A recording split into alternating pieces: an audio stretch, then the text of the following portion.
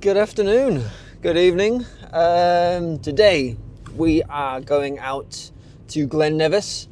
For those of you who have not met me before, my name is Kieran, this is Pauline.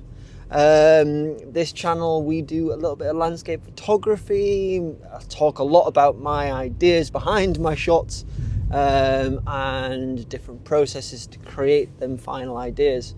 If there is anything that you'd like to see more of, make sure you hit it in the comments below. Anything that you do like, also hit in the comments below. And if you feel like anyone else would enjoy this content, give it a share, let them know.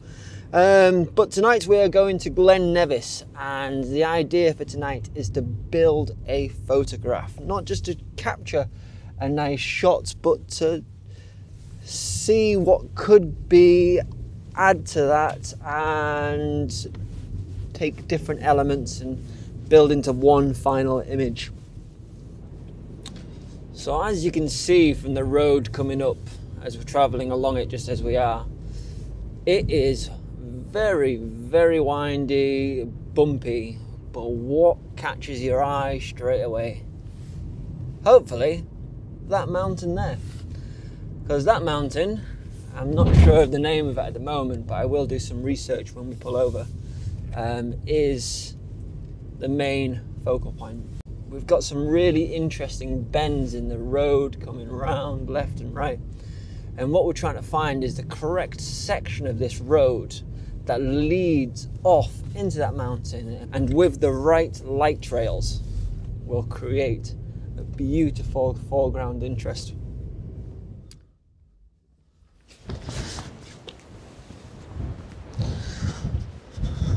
Whoa. The wind is cold tonight, I tell you. Well, this is the view for sure, definitely the view. Whether it's the road, I'm not too sure yet. Because as nice as it is, and as nice as the way it leads into the scene, I've got some trees coming across and there's a little section where it cuts out.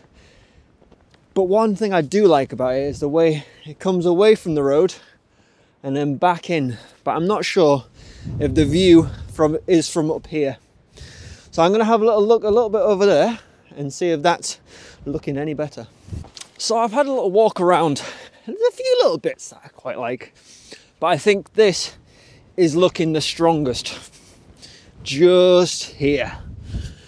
And the reason why is because I've got this nice strong leading in line coming through this way, and then you see it come back in towards that main focal point, the mountain at the end.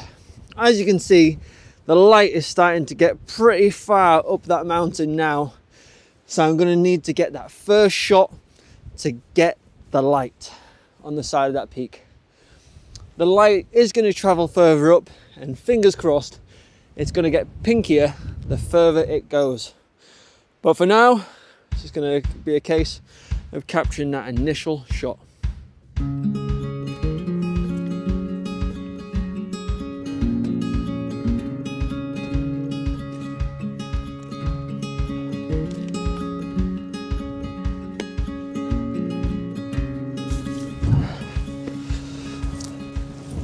So I've got my shot all set up, and I had a little walk around. I climbed the top of that hill over there, went over to that hill, and I think right here just above the road is probably the best place for it.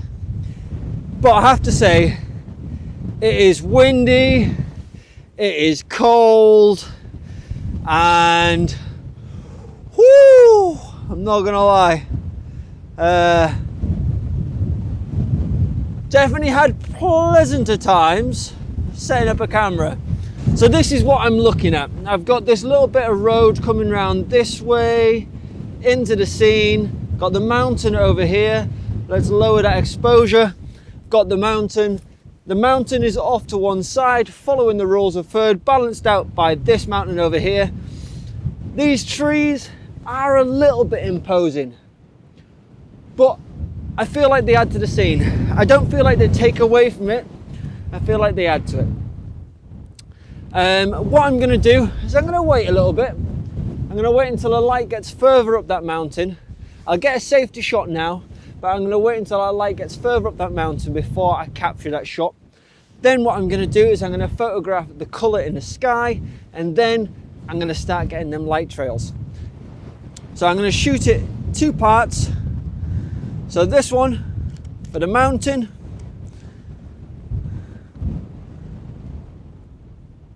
this one for the road. Blend them both together, you end up with this. Now, just got to wait for that light to look good. With my tripod, I made sure I had my spikes on, and I've stuck them right into that ground, so that's going nowhere. And now I'm gonna run away and hide inside the car and stay nice and warm. Oh. Just back in the car now. Got a little bit of Netflix on, loving life. Luckily, brought the car to keep warm because it is super cold out there. Okay, so Pauline is going to set off now. We're not sure if it's actually going to be dark enough, and the sky never lit up. I was hoping it was going to, and it looks like it should have, but it just didn't. So my settings for this are going to be slightly different. I'm going to go for a longer exposure, a 13-second exposure. Pauline's going to go past. I'm going to change it onto a continuous, and I'm going to very gently hold my finger just on here. So we're going to see Pauline come into shots, and I'm just going to try and keep my finger on that button without shaking the camera too much. And Pauline's just going to carry on cruising along, and then hopefully I'm going to get nice, strong, consecutive lines of Pauline driving off into the distance. So if you look at this shot just here, you're getting the effect a little bit, but the problem is what's happening is Pauline's taking a foot on and off the gas, so it's getting quite broken red lines, which is...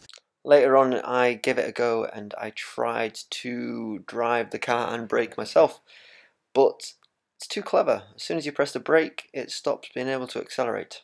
That's the problem. What I've gone for is a 13-second exposure, f11, ISO 64. Let's see how that is looking. See, that's starting to look pretty good there. I reckon them two, they'll connect together really well. I think, let's see if we can get one more pass, and fingers crossed, that'll be the one.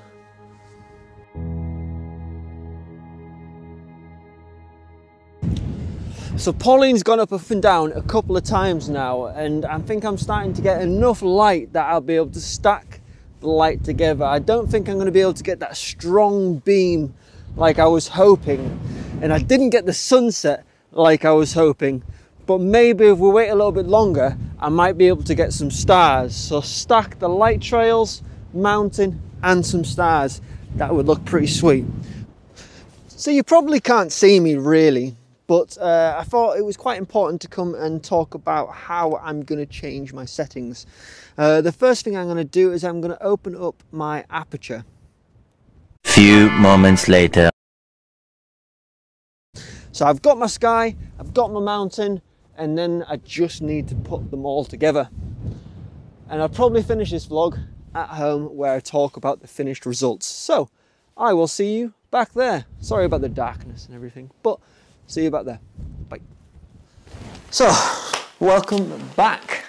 And I know it would be lovely if I had a full studio and sound bars and, you know, all the nice things, but, you know, we'll get there. I will get there. But yeah, so the picture has been taken. I've captured these 3 images. This one just here of the sky, this one here of the mountains, this one here of the lights. And this is what it looks like blended together. So I've got the stars over here, and it's a bit of a shame, but I have got a little bit of graininess up in the sky, which is a bit of a shame really. So can't really change anything about that. I can try and reduce it, but then everything will get soft, and you know.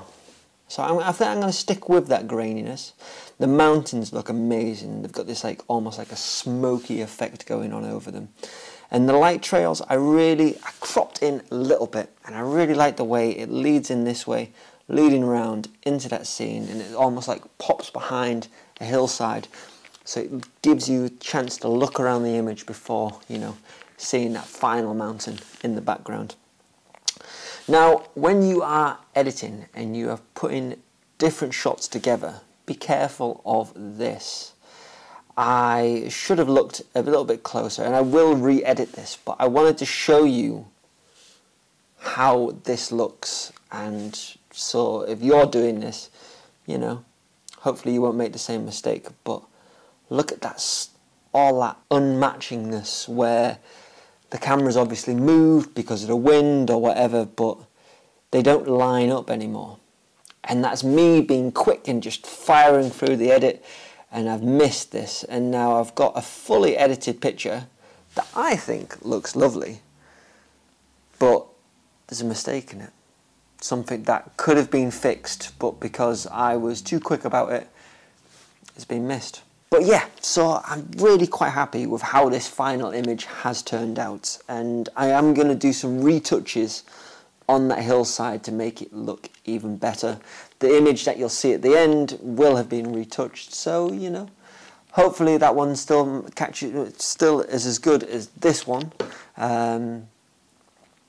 But that is going to be all from me this week. I hope you've enjoyed this video. If you have, hit that subscribe button, give me a thumbs up, leave a little comment below. Your support on this channel, this little tiny channel that I've got here, is super important to helping me grow and hopefully visiting more screens. But yeah, right, have a lovely week, and I will see you next week. Peace out, people.